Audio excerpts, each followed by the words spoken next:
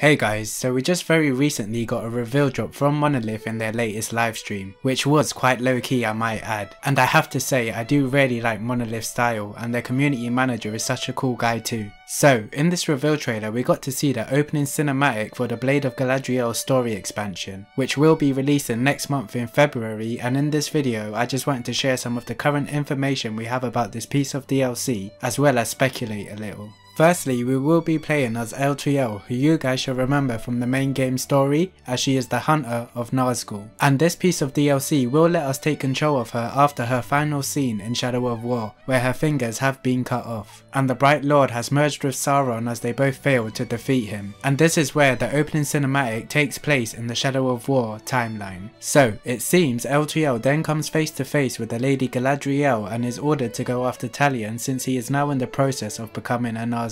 And even though she did not want to, she wasn't left with much of a choice, as Galadriel stated she can't come home until the deed is done. So Galadriel now has the new Ring of Power as well as the Light of Galadriel, and is about to begin her hunt for Talion, which will take place during the time of the Shadow Wars. Which is pretty interesting considering this is at a point where we the player are still playing as Talion within the main game. So I wonder when the final boss battle between Talion and Galadriel happens if we will get to switch back to Talion at the end of the fight, since we know Talion eventually becomes a full Nazgul after years of holding back the darkness, and is set free to die when the True One ring is destroyed by Frodo way in the future. So this means no matter what Galadriel does, she will fail her mission in the end of trying to kill Talion, and I also believe the new Ring of Power will get destroyed somehow, and Galadriel will either become corrupt, abandon her mission, or simply die. Although the fact remains we will have these new light wielding powers to play around with, and when we do finally face Talion as Galadriel, we will also have to remember Talion has Isildur's ring, has taken Sauron's fortresses and commands an army of orcs,